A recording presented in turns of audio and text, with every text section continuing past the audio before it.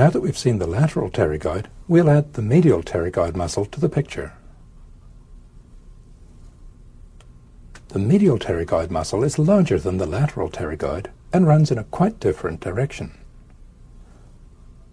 The medial pterygoid muscle arises from both the pterygoid plates, the medial aspect of the lateral one and the lateral aspect of the medial one, also from this corner of the maxilla, the tuber. The fibers of the medial pterygoid muscle run downwards, backwards, and laterally.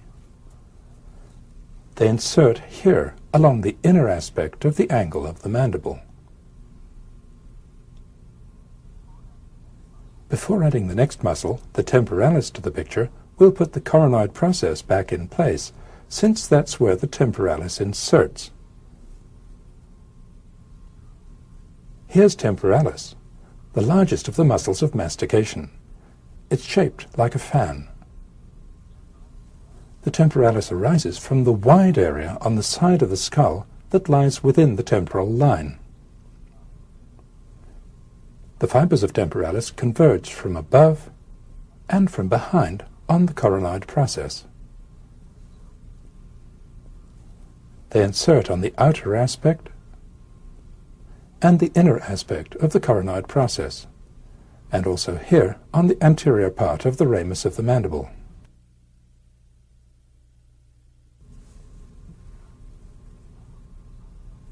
Now we'll put the zygomatic arch back into the picture. The temporalis muscle lies inside the zygomatic arch. Near its insertion, the temporalis is a thick muscle. It occupies the whole of the infratemporal fossa. The temporalis muscle is covered over by this dense layer of deep temporal fascia. The fascia is attached to bone along the zygomatic arch and all the way round the temporal line. Lastly, we'll add the masseter muscle to the picture. Here's the masseter. It's a thick, powerful muscle. The masseter arises from the anterior 2/3 of the lower border of the zygomatic arch on its outer aspect, and from the whole length of the arch on its inner aspect. The fibers of the masseter muscle that arise on the outside run downwards and backwards. Those on the inside run straight downwards. The masseter inserts into this wide area on the angle and ramus of the mandible. The masseter muscle on the outside and the medial pterygoid muscle on the inside converge on the angle of the mandible in very similar ways.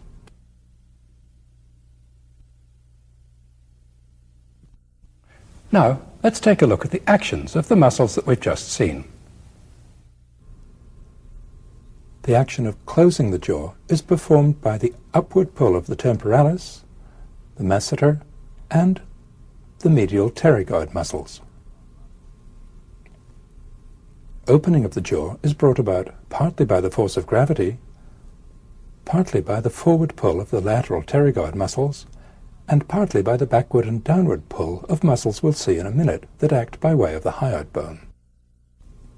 We've not yet seen the two accessory ligaments that restrain forward movement of the mandible. These are the stylomandibular ligament and the sphenomandibular ligament. The stylomandibular ligament goes from the styloid process to the angle of the mandible. The sphenomandibular ligament goes from this small projection, the spine of the sphenoid, to the lingula. Now that we've looked at